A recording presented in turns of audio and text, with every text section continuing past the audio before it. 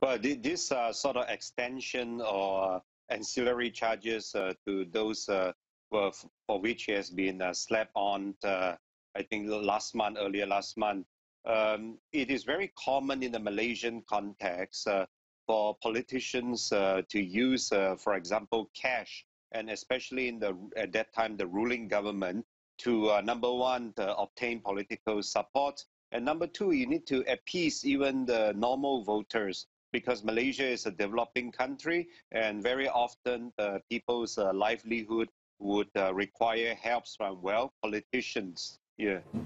And do you believe that Najib Razak will get a fair trial? How independent is Malaysia's judiciary?